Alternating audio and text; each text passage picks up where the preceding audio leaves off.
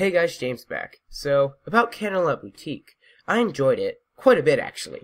Before watching this, though, I suggest watching the reaction video I made when it came out. This will basically be an afterthoughts video in relation to that. Now, to address the main point. From what I've seen, the fandom is split half and half about Sassy Saddles, or, as I called her during the stream, Soggy Saddles. Some people think she's just a misunderstood business pony who legitimately tried to help Rarity, and some can't stand her half-wittedness.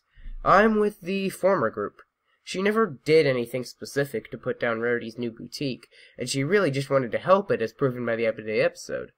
But let's look at the actual episode itself. Obviously, I thought the characters were great, and I thought the plot was great too. One thing I really like about My Little Pony, that most other cartoons don't have, is an overarching plot. Things that happen in one episode will be carried over to the others instead of just hitting the reset button every time. The musical numbers were great too, and certainly ones that I won't forget. Overall, there wasn't too much blaringly wrong about the episode. Except that joke pony near the end, though. You know what I'm talking about. It's not cool, Rogers. I'd give it a princess dress out of 10. It's just good. Not much else to say. This is James, signing off until next time. James back with the second part to our 5 visual changes, some obviously better than others.